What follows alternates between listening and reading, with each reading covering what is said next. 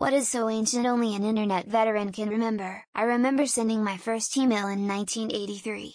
And borrowing a dumb terminal to sign on to SFU's computer from home. The terminal was like the size of a 40-pound suitcase or sewing machine box. You open it by folding the keyboard down at one end, at which point you will see a 3x4-inch monochrome display. You took your home phone handset and plugged it into two rubber holders. Then you dialed up the university. It was 300 baht, so you could almost type faster. During the early days, there was an art project called Hell.com. I don't know if it still exists. It had shit down decades ago. It was an interesting amalgam of art and programming. Hidden links and messages would expand the amount of stuff to explore and experience. I spent hundreds of hours playing with the Fractal project before finding the right combination of clicks to open a new page. It was wild at a time when most pages were walls of text, every web page having textured backgrounds and animated GIFs. Yahoo being the search engine everyone used. Web-based chat where you had to keep refreshing to get any messages. Video downloads being so slow. I remember watching Star Trek Voyager teaser videos downloading, and even at low resolution they took 20 minutes to download, so spent ages watching the first 5 seconds multiple times. Then watching the first 10 seconds multiple times. I never read it or posted on it, but I was around and in various other newsgroups when it became a thing. The alternative rock newsgroup was a treasure trove in which people either A, argued about whether a band was actually alternative or not, B, pretended to be the first one who ever heard a specific band who hit it big, C, called each other posers, or D, all of the above. Good memories. Fiction-wise, the first added big may have been predecessors, but that one got traction. Ebook site. Started in 2000, I got addicted to its weekly email lists and got a horde of books from it. BN bought in 2009 and shut it down in 2012. One of their stupider decisions.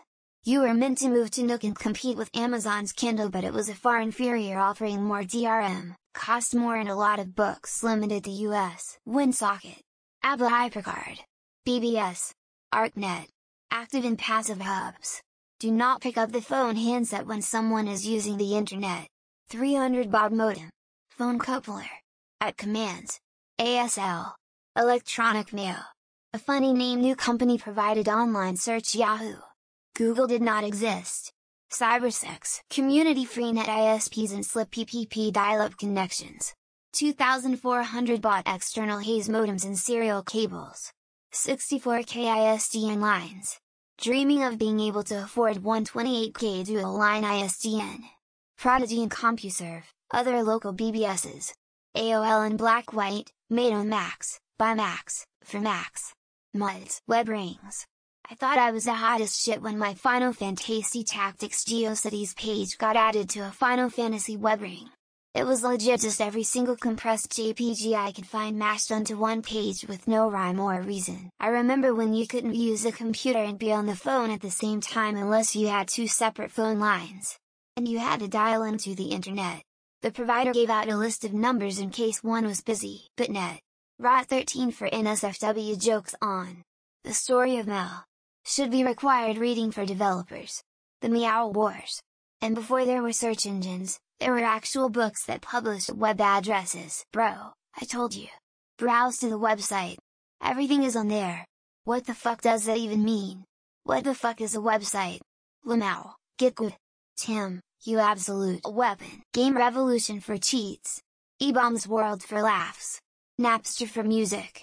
IMDb forums for trolling. Imagination for masturbation because it took forever to load a single image, let alone a video. Playing the original Slingo on AOL.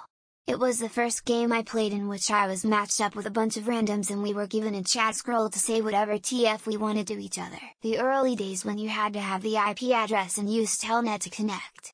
This would have predated the commercial internet and been largely applicable to colleges or businesses connecting. Gopher, Link's text-based web browser. Installing Linux in multiple section via 3.5 and floppy, T1 connections, ISDN and silver boxing.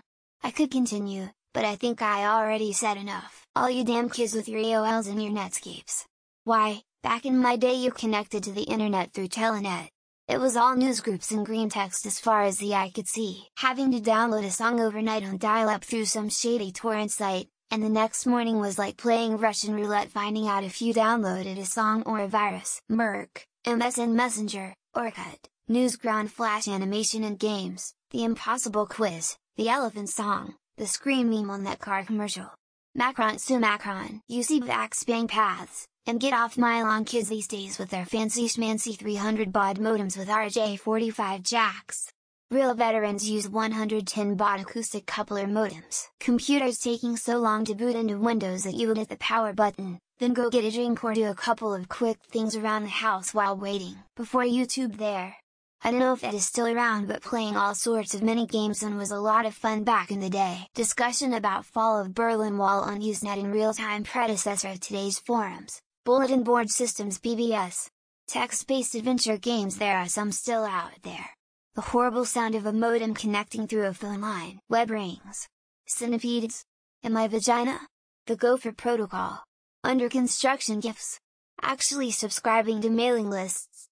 AOL Instant Messenger, the kid who made $1 million by selling 1 million pixels for people to place ads on his page forever, for just $1 a pixel. Waiting for the new issue of Computer Shopper magazine to read the ads and hardware prices. They were phone book huge in the mid-90s. The old website Bizarre Images or something like that. All the truly gruesome shit you could find on the internet at one location. One was a guy with long hair trying to find a girlfriend. I guess he found her and sold the domain to some evangelicals. The clicking sound Internet Explorer used to make. Changing your cursor to other things like a flaming sword or a gun. Rage Comics. Google had no ads, and bragged about it. Yada. That is a sweet earth, round, and we. Picking up the phone and hearing goodbye in the next room, followed by hands slamming on a desk and a loud damn it. Calling my friend's house and getting the dial-up tones. Then hopping on AIM and seeing my dude Xblood Rivix online. Stick death. ICQ Messenger. I think every letter typed was committed in real time and you couldn't delete anything. Frederick Fox, the first YouTuber before YouTube was a thing. eBaum's World at the time. 56K dial-up. Having your internet connection dropped when someone called or picked up the phone. The screeching. When NT was used to signify no text, or don't waste your limited monthly bandwidth opening this message. ICQ. Winamp skins, CDs to access internet, and the best of the best, the glorious 56K modem dialing sound. InfoSeek. Turning images off so pages would load faster and to save bandwidth. Ad bars. Beans. Usenet. I would say Bouncy Buddy, but due to videos by Vinesauce Joel and Nation Squid everyone knows about him. Lol. Having a stack of magazines or something else by the computer to distract yourself while a web page loads. When neither phone or internet can work. This is an important question when you have a big family. Practically zero parental controls so kids could access porn and whatever goatsy is very easily. Watching the internet try different dial-up numbers until it found one to get to the interwebs. Signing up for a new email address and the username not already being taken. Glorious times. Going to get a cup of tea while the computer saved your multiplan file to the floppy disk. Starting a music download before I left for school and coming home and it being 85 done. W.H. Smith sold little books with company web addresses, and because Google etc. didn't exist, it seems to me that even after reading this question, I heard the sound of the internet. Dancing baby. Your parents yelling at you to get off the internet because they're expecting a call. Giving your Windows 94 a PC AIDS by spending 8 hours downloading a song from LimeWire. Starting a download before you went to sleep, waking up to find it almost finished. When your parents kick you off the internet because they want to make a phone call. The sound of a dial-up modem does when connecting to the internet, you young punks. Save Ferris. The IMDb had a message board. E-fedding. Mailing lists. GeoCities. Didn't think I'd relate to anything in this thread. I know all of them, old man. I'm not that old, but I still remember when videos were rated with stars. Using the one nuke exploit to remotely blue screen someone else's computer.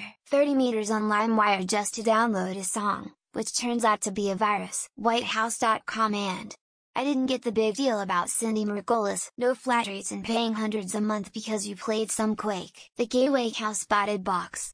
Hang up the phone. I need the computer. Internet suddenly cutting off because your mom made a phone call. Does dialing up a BBS on a 1200 baud modem count as internet? Processing. You got mail. Chat rooms that were filled with people instead of porn bots. The herald of the death of information. The dancing baby. The computer speakers making a noise before your phone rang. Taking 10 minutes to load the video because no streaming. Buying a physical book with URLs to popular websites in it. NCSA Mosaic and Telnet. All y'all are late to the party. You used to have to pay for internet access by the minute. People showing up for work and actually giving a shit. Trolling Ask Jeeves by asking him about his sexuality. Mosaic and web crawler. Before that, BBSs and A-lines. Naming your own price on groceries at. Can't think of anything right now. Let me ask Jeeves.